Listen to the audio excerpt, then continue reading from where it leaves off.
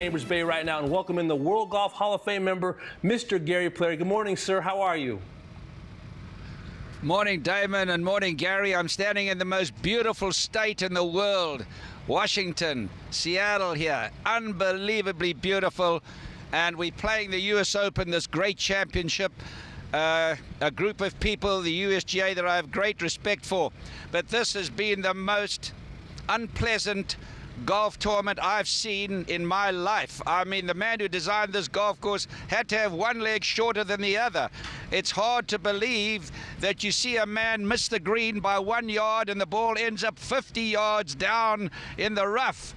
I mean, it's quite, and can you imagine, this is a public golf course. This is where we're trying to encourage people to come out and play and get more people to play the game.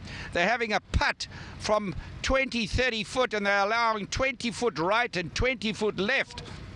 I mean, it's actually a tragedy. It's 7,900 yards long. Can you imagine? The world is suffering from shortage of water. Can you imagine the water this course will take?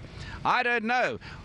An average golfer playing this golf course, I'm telling you, if he's a 15, 16 handicap, he's going to shoot 110 and he's not going to go home a very happy man. We got to make golf where it's quicker, where it's more enjoyable. Get back to their family. They're away at work all week. We don't want a husband and a wife to argue because he's taking too long and neglecting his family life. We're going about it the wrong way. The golf balls, and this is happening, why are they building these crazy golf courses? Because they're trying to be defense. It's in defense of the ball going too far. We got to cut the ball back for the pro golfer, leave it for the amateur golfer. We're making golf courses longer and longer, more expenses, more water, more fertilizer, more labor. People are resigning. They're taking a beautiful golf course, making undulating greens, bunkers in front of the greens, and the folks are resigning, and golf numbers as far as amateurs are concerned is going down. We don't want to see that. We love the game. We got to promote it in the right way. Professional golf has never been so healthy, but we're in trouble amateur-wise. Mr. Player, you mentioned the USGA.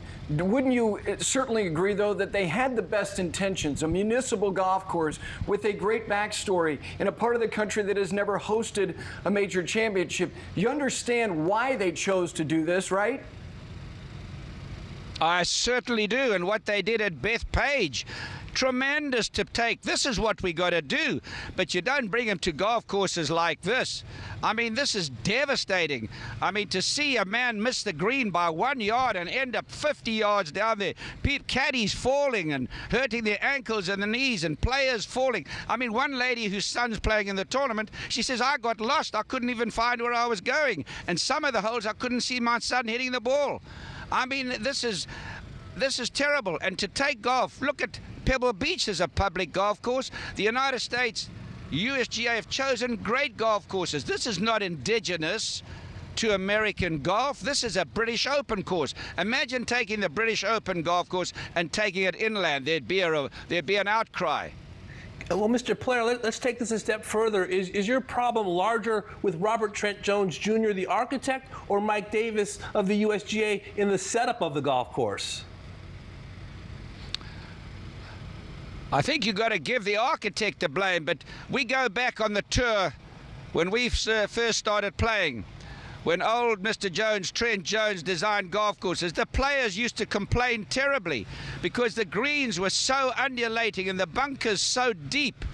And it's impossible to play those golf courses. You go to Augusta, they've got undulating greens, but they're playable. You go to many of these golf courses, the greens are undulating but playable. These greens are virtually... Did you see how these pros, with 3 putting yesterday, one after the other?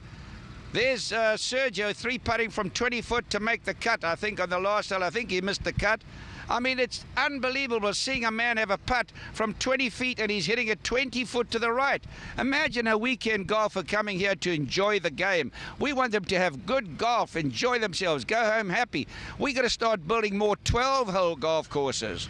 And a public golf course must be built with flat greens, wide fairways, and not so many bunkers, so he can come out with his son or his daughter and encourage them to play golf. We need more rounds of golf for the golf manufacturers to make more golf golf clubs, more people getting interested in this wonderful game, which is an education and enabling us to travel around the world and meet people. It's a friend-making machine.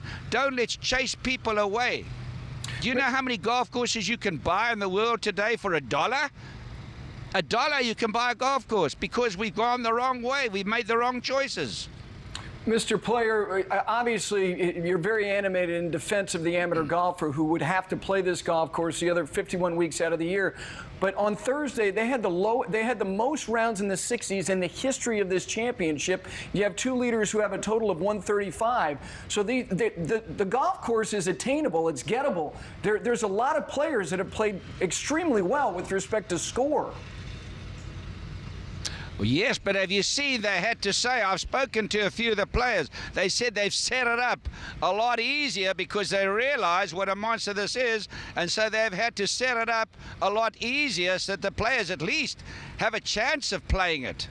But I tell you what, there've never been so many people that missed the cut that are so happy to go home. And I'd really love that. It'd be a wonderful thing if we could take the announcers that are announcing on this tournament this week and give them a lie detector and see if they're telling the truth on television. I'd love to see that. Tell you what, Mr. Player, we always appreciate your honesty and your opinion. I imagine a lot of people are listening to you this morning. Thanks for your time. Have a great U.S. Open Saturday, and we'll talk to you soon. Take care.